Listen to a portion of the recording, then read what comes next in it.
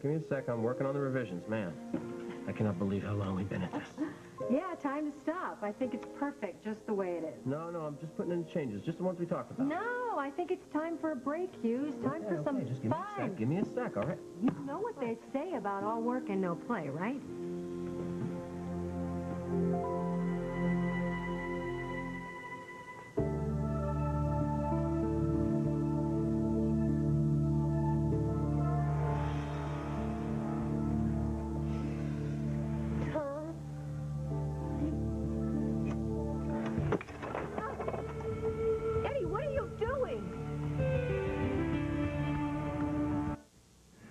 So, what do you think? You know, you go into a boutique down in the lobby and you spend a ton of money, and what do you get? Obviously something very nice. So, what's the deal? Are you going to an awards ceremony or something? An awards? Oh, my God. Didn't I tell you your Pulitzer arrived in the afternoon mail? So we've been so busy that slipped your mind. Yeah.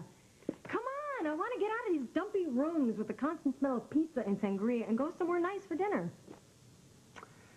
You know, we were supposed to leave for Oakdale this morning, and that was before your idea about the second story. That means Margot was expecting me this afternoon. Yeah, well, so call her and tell her you'll be home tomorrow. Oh, honey, hey, sorry, I'll be home tomorrow. Tom, listen, I've got the perfect story to make the articles into a great trilogy. Now, just listen. We're going to go back to the Hogan's family. We're going to talk to them about how they have to rebuild their home.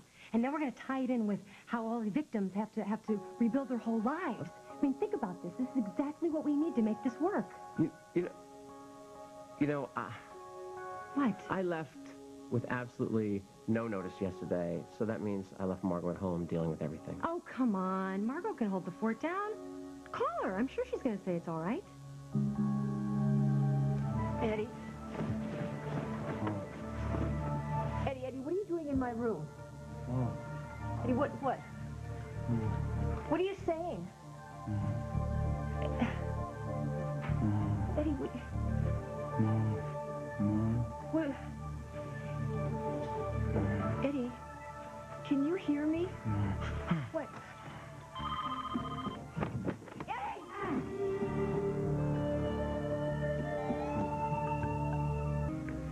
That's weird. Nobody's at home. Well, maybe she just unplugged the phone so she could sleep. No, she's not allowed to do that. She's a detective. Well, maybe she was really tired and she'd even hear it ring. She's also a light sleeper. Something is wrong. Oh, come on, Tom. You're overreacting. You're probably right. She's probably just ticked because I'm not home yet, and I was going to call earlier this morning, which I also did not do. No, you're still overreacting. No. Leaving Margot at home to deal with everything was not fair, so I'm going to go ahead and hit the road and head back to Oakdale. No, Tom, you can't. You know what, Emily, by the way, the idea about the third article is a great one, so you just do the interviewing, you do the writing. No, I can't. What are you talking about? Sure I you can. can't, because you're the one who's got the perfect slant on these people's feelings. Their torment, the torture. You're the one who can do it. Come on, let's go have a nice dinner. We can call Margot afterwards. Listen, if you are half as good of a writer as you are an editor, and I know you are, you know what? Just don't even think about it. Do what you always do. Just do it. Boy, when you make a decision... You know what? Let me tell you something. This was an unbelievable experience. It was just a shot in the arm. The whole idea about being down here in the middle of everything was terrific. And writing the stories, I feel like I'm like 20 years old again. And I gotta go. Oh, God. I do. All right, fine. I understand, I guess. I'll see you back in Oakdale here. But you remember this, Hughes. This is just the beginning. You know, you're going to go back to Oakdale, and you're going to be forced to write stories on the boat show and the craft fair and everything. And it's not going to be half as much fun as this, but you remember, you've proven you're a good writer. You can do this. You know what? Thank you. It was Fun. I gotta go. Listen, when you finish the article, and you finally decide you need somebody to edit it, give me a call. Oh, I've created a monster.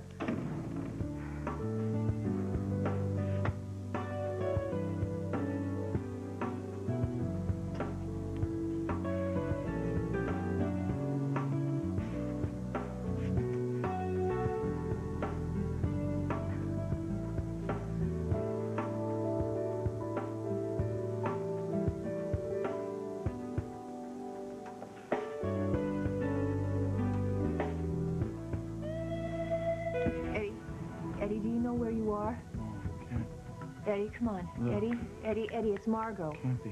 Eddie. Mo. Eddie, don't you know where you are? Eddie, come on. Eddie, Eddie, tell me what you want. Tell me what you want. Where's who are you talking to, Where's Eddie? Mo?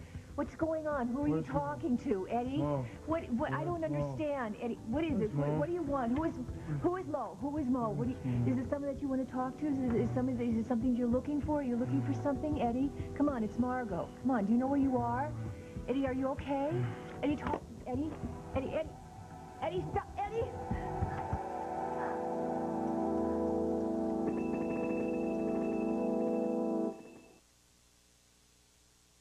Eddie, come on. Eddie, come on. You gotta get up. You gotta get up. Eddie.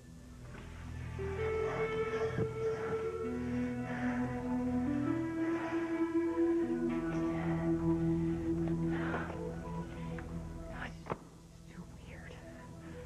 This is just weird. You're just so weird. Where am I? Eddie, can you hear me? How did it... Margot? Yeah. Yeah, Eddie, you came into my room while I was sleeping. What did I do? Well, you ran around, I turned on the light, and you whacked it over, and... I broke it. Yeah, you broke it. It's okay, though. But the phone rang, and then you whacked that over. I guess I can basically assume you don't like lights and bells. What else did I do? You just sort of wandered around a little bit, and then you sort of fell over onto the bed. Don't. Eddie, are you saying... Eddie, listen, are you saying you don't remember what happened? Look, I'm really sorry, okay? I'll get the hell out of here right now. No, Eddie, wait, please. Look, I promise. I'll get a job tomorrow, okay? I'll pay for the lamp and the phone, but I gotta go. Eddie, no. Eddie, wait. No, you're not going anywhere until you explain. Come on, explain it. Right now. Look, I gotta get down to my room. No, Eddie, please, just explain to me what's going on. Now, you come into my room in the middle of the night, and you break the lamp and the phone, and you scare me half to death. Now, what? Look, it was a joke, okay? It was just a big prank. No, stop it. Stop lying to me. You don't have to do that. It wasn't a prank, Eddie. Come on, I saw it. You came in here, you were very upset. You were very angry. You were really out of control, Eddie. It was just like the time I saw you in the jail. Remember when you hurt your hand? Only that time you were yelling a lot, and this time you were just mumbling. And it was just like the first night you got here, Eddie, and you said you sat in that chair and you broke it. And, Eddie, it was just like when you broke the vase. Those weren't accidents, were they? You did that on purpose, didn't you? Yeah, okay? Why? That's right, I did it on... Why? Because I hate this house and everything in it, especially you. Now I gotta... Stop it, come on, Eddie, something is very wrong here. Now, I saw you just passed out. I saw it. Look, you want to know what the truth is? You want to know the truth? Yes. I'm nuts, all right? I'm crazy! Eddie, would you please...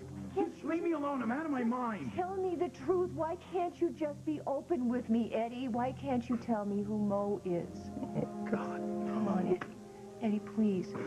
Eddie, please, nothing is so hard that you can't put it into words. Please. Just talk to me. Eddie, please trust me. Come on. Come on, now you say... Eddie, when you're walking in your sleep, Eddie, isn't that what it was? Come on, can't you just tell me what happened? Can't you tell me what happened? What you're looking for? I've been doing it since I was a kid. Right? Yeah? See, I told you. I'm a nutcase. Yes, I am. I don't know, I go to bed and it's like I'm that Jekyll and Hyde guy, you know? I mean, I do things and I can't remember doing them until I wake up and I see it. I could have come in here tonight and I killed you. And I wouldn't have remembered a damn thing.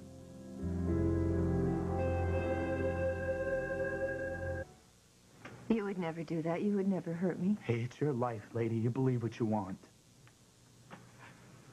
Well, Eddie, have you ever hurt anyone while you were sleepwalking? A couple of my foster parents said I attacked them. Yeah, well, is that true? I didn't have any marks on them, but I can't remember, so I don't really know for sure. Well, Eddie, I've seen you hurt yourself. I've seen you... Yeah, and that makes it okay, right? No, it's not okay. This is a really big problem, Eddie, and we've got to talk about it so that I can help you with it. Look, you can't help me, okay? This has been going on for a really long time. How long? I want to go to bed. Who's Mo? Who's Mo? Look, just leave it alone, okay? Can't you ever just leave it alone? When you tell me who Mo is, I'll give it a rest. It's a stupid sweater, okay? A sweater. Yes, a sweater. Now just forget it. Okay, it's a sweater.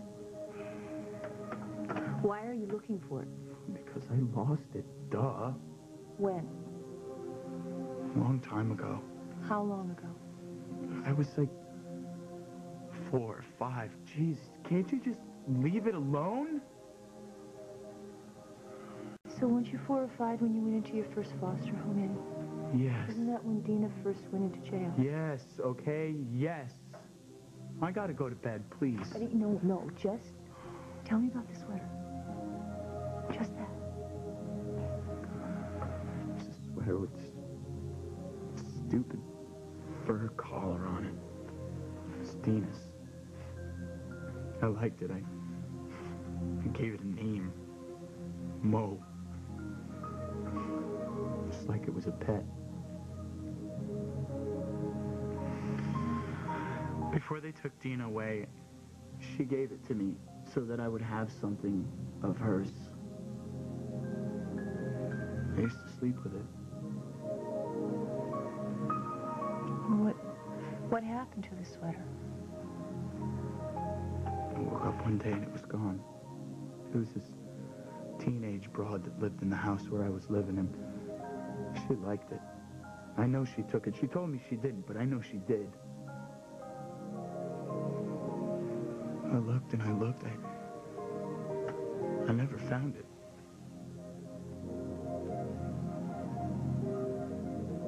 You're still looking. But so it's very much like what happens to you. I mean, I would wake up and I wouldn't know where I was or what I had done. And, no, it isn't like what happened to you. That's very different. But I mean, I know the feeling. Yeah. Yeah. Does it happen anymore? No, because what I had was very treatable, so I got treatment. It's a thing called post-traumatic stress syndrome. What's that? It's a reaction to a very major trauma, that people have if they are in a war or a car accident or a building bombing, or in my case it was an airplane crashing, but I survived. But my brain would kind of just lose it, on a conscious level, and I'd be cruising around town, and I'd be talking to people, and I'd be doing things with people, and then I'd come to, and I wouldn't know. It's kind of like when you wake up and